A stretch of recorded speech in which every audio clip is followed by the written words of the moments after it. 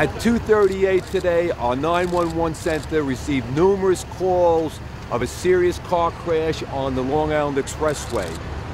A tractor trailer traveling eastbound apparently struck a number of different vehicles. We believe that number is in excess of 25. I can't give you an exact number because some of the vehicles involved in the crime scene, some of them may have not have damage on them, but it's going to be at least 25 vehicles were involved in this accident. We have 16 people who have been injured. 2 people have serious physical injury, and I can confirm that there's been 1 fatality.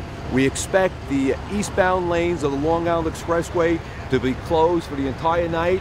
We're hoping to get the westbound lanes open up. I just can't give you a definite time at this point. There was people trapped inside the cars. They were extricated. Like I said, there was 3 going on at one time, and they were all safely extricated out of their vehicle. We were in a car and it happened right next to us. The tractor trailer went right past us. Basically, I saw in my rearview mirror just cars and glass and metal going everywhere, and then he went right past us. I heard it sound like thunder.